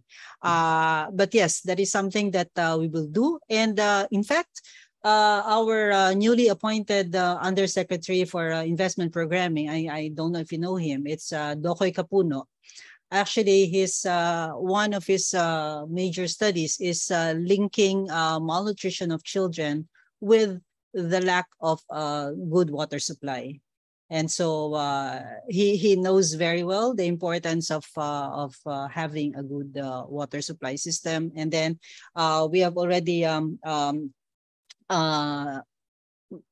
informed him about this governance issue with respect to water. So yeah, so just that. Yeah, just a soundbite. I like you that you're lobbying the Congress. I want you to lobby the executive, because an executive order Congress takes forever. And the second and last point is, in the whole world, we have the integrated water resource management system, and they do basins. And our basins get 2 million pesos per basin. But they told me, the outstanding woman of the Philippines in the region said that she gets 2 million. If she only got 10 million, then she can mobilize the hundreds of millions of all the agencies. But with 2 million, she cannot do it. So can you please lobby? See, the legislation takes longer.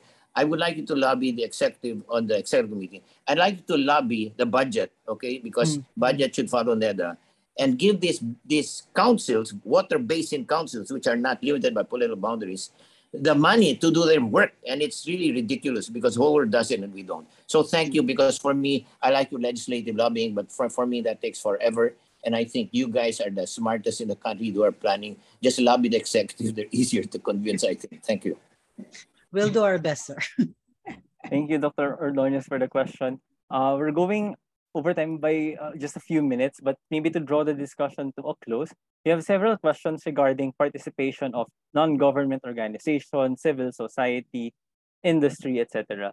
So maybe just to draw the discussion to a close for both Mr.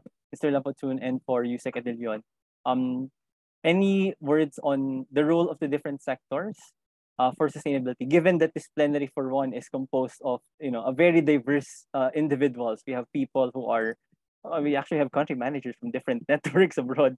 We also have specialists in the Philippines. We have students also in the Philippines. So it's a very diverse group. So maybe just some notes on the role of collaboration and the role of different sectors in achieving the 2030 agenda.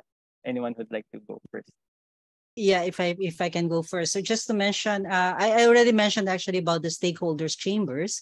Right now we do have it at the national level. And what we plan to do is to constitute also the stakeholders chambers, because it seems that there's a lot of demand for it to have this at the regional levels as well. Because for the national level, we actually made it a point that we bring in the, those NGOs, the civil society that have nationwide outreach, nationwide reach. But we know that there are many important players also in the regions, and so that is actually something that they can seriously consider, and that is pertaining to the SDGs. So, like I said, we want complementation of efforts so that we can have really that no one left behind. So, in terms of the sort of SDG being targeted, and also in terms of the geographical area and the sectoral. Again, the sectors that are being covered.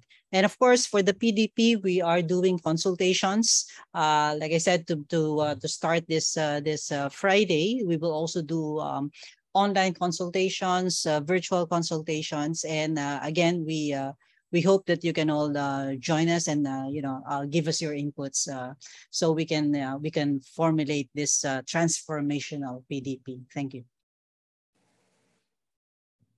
Yeah, maybe to add on top of this, I mean, I've mentioned quite a bit the role of obviously scientific networks and experts. So maybe in my answer here, because that's a big topic around the question of consultation, public participation, but just to cover maybe this issue around citizen assemblies, public participation, and so on. I think this is obviously very important for the effective implementation of this agenda. I think we've seen since 2015 a number of good examples globally. I think Finland, for instance, has put in place citizens' assemblies to inform its SDG strategies, budget, even the indicator system, and so on. I was quite impressed, Rosemary, in your presentation about also what the Philippines has been doing in this area and is planning to do also around the development plans. So I think it's very important, not only at the national level, but I think it makes also a lot of sense when it comes to implementing at the subnational level as well, because this is where a lot of the trade-offs, the distributional impacts need to be very much thought through. And I think here, collecting the views from a number of participants and stakeholders is particularly important.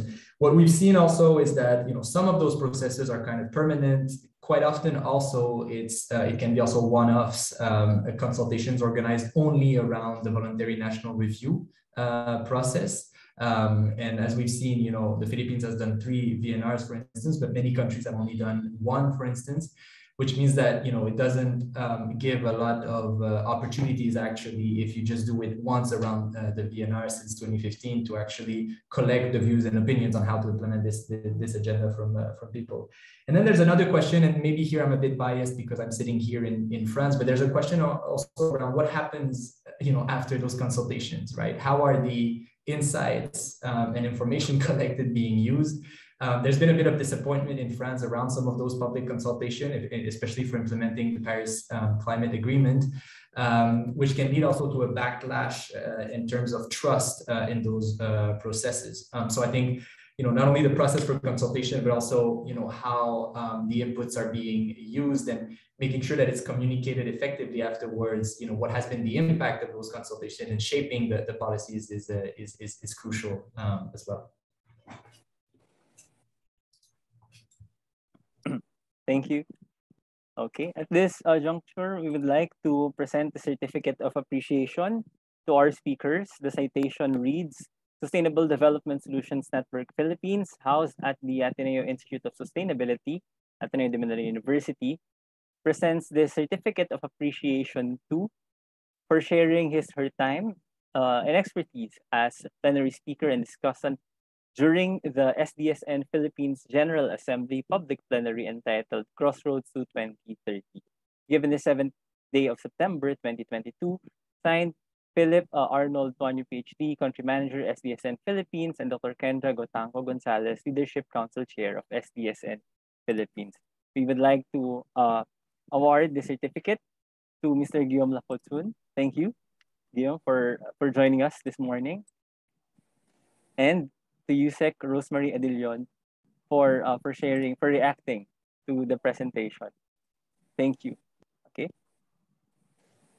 Now, we would like to, next slide, please, invite you to our upcoming events. Okay.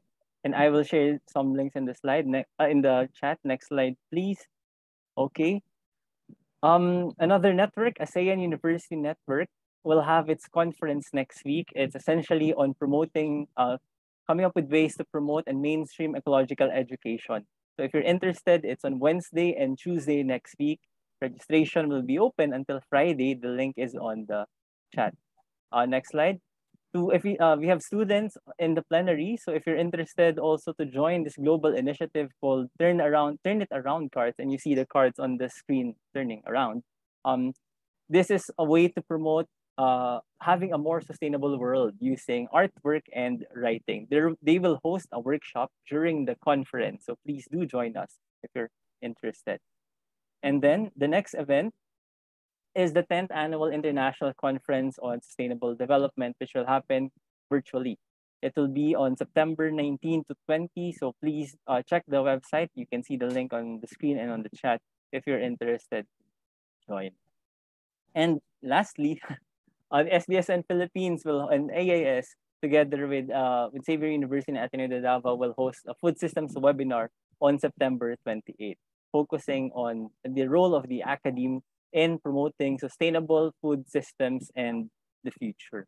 You can see the sign-up link also in the chat. Okay. Thank you. Next. Okay.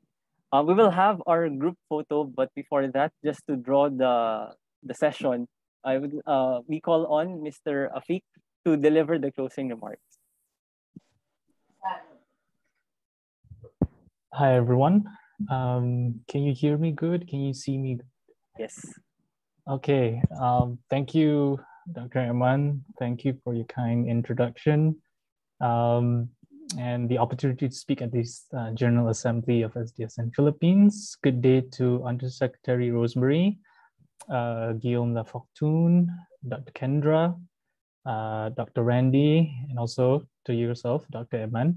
I will be very brief. My name is Afik Smaizam, the Secretary at Focal Point for SDSN Philippines. Apart from SDSN Philippines, I manage 6 other networks across Asia. I've been working closely with Dr. Eman in the past few months in steering the network on a positive trajectory. We at SDSN are extraordinary global network of universities and knowledge institutions covering most of the world. We now are at 1,700 plus SDSN member institutions from 143 countries, making SDSN by far the largest such organization in the world. The SDSN has been successfully in promoting collaboration across countries, enabling universities to share their knowledge and learn from each other's experiences.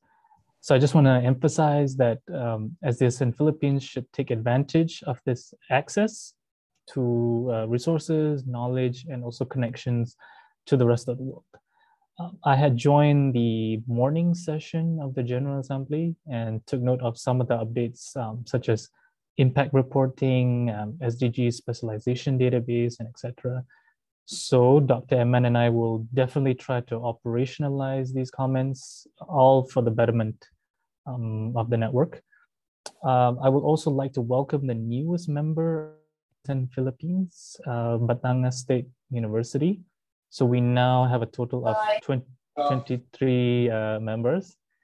While we are in the spirit of network expansion, we should also focus on growing on internal organic growth, internal engagements.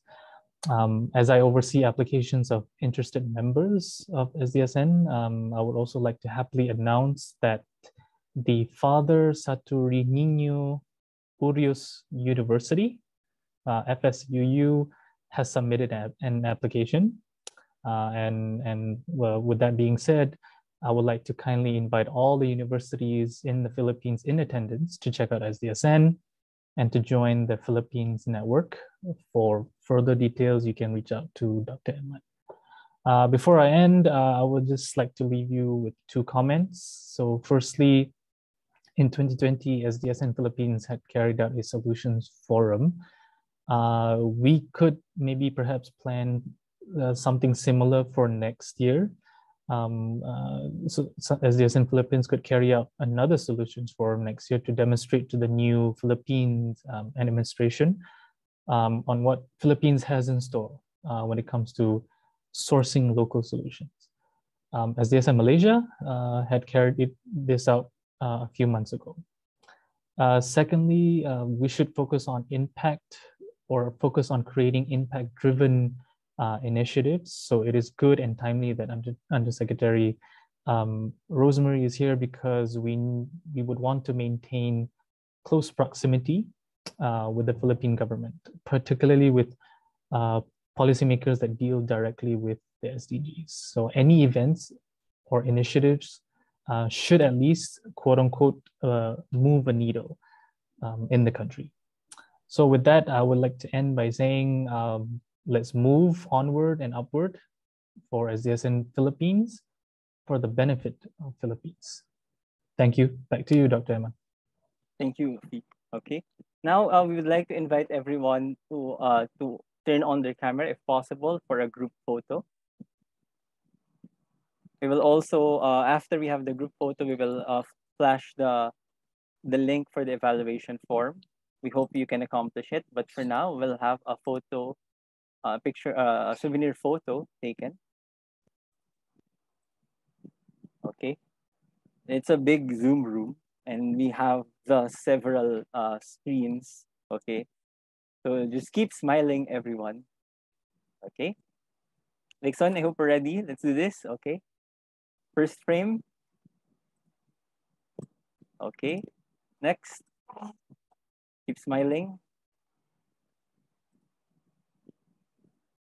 Next. Okay, mga humahabol. Okay. Next frame.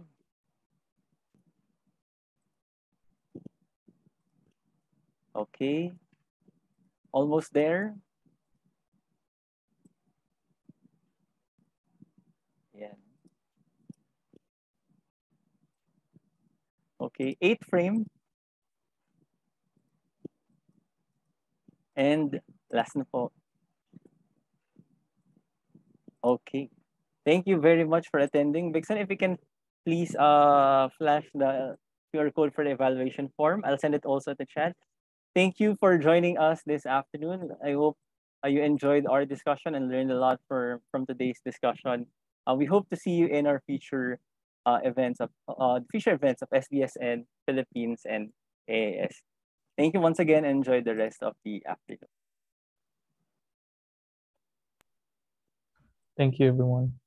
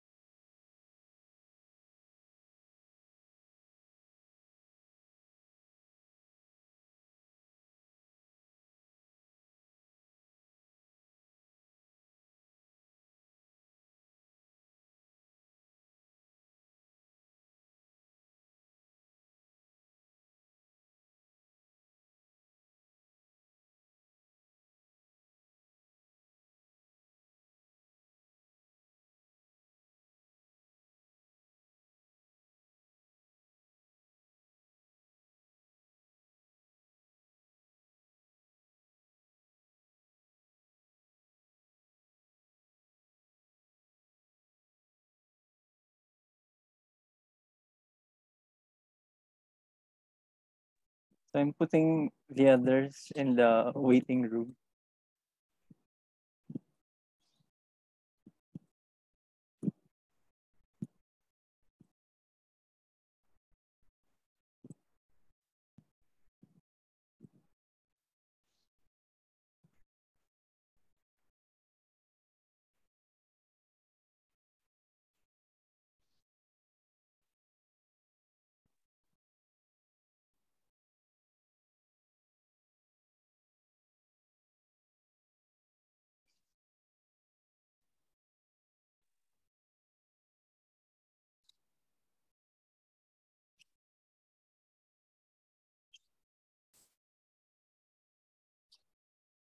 Yan. So, konti na lang.